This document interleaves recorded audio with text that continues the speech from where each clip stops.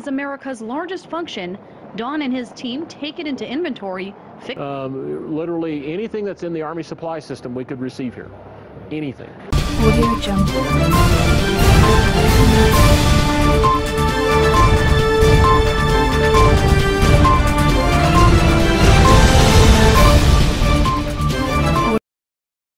A great video about the world's largest M1 Abrams tank graveyard. The United States Armed Forces 1 are the federal military forces of the United States. They consist of the Army, Navy, Marine Corps, Air Force, and Coast Guard. 7. The United States has a strong tradition of civilian control of the military. The President of the United States is the military's overall head, and helps form military policy with the U.S. Department of Defense, DoD, a federal executive department, acting as the principal organ by which military policy is carried out. The DoD is headed by the Secretary of Defense, who is a civilian and cabinet member. The Defense Secretary is second in the military's chain of command, just below the President, and serves as the principal assistant to the President in all DoD-related matters. 8. To coordinate military action with diplomacy, the President has an advisory National Security Council headed by a National Security Advisor. Both the President and Secretary of Defense are advised by a 7-member Joint Chiefs of Staff, which includes the head of each of the Defense Department's service branches as well as the Chief of the National Guard Bureau.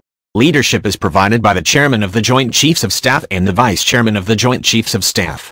The Commandant of the Coast Guard is not a member of the Joint Chiefs of Staff.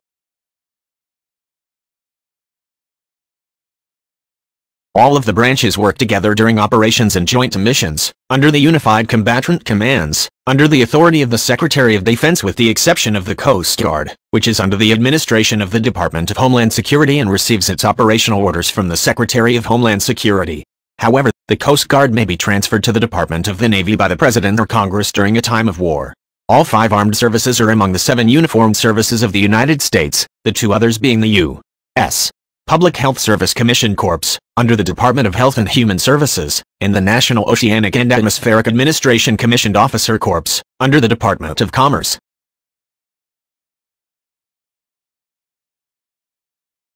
From the time of its inception, the military played a decisive role in the history of the United States.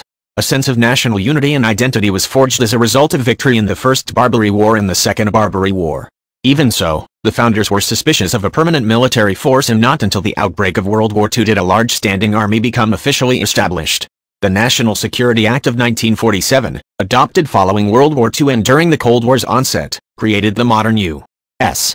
military framework. The act merged previously cabinet-level Department of War and the Department of the Navy into the National Military Establishment, renamed the Department of Defense in 1949, headed by the Secretary of Defense, and created the Department of the Air Force and National Security Council. The U.S. military is one of the largest militaries in terms of number of personnel.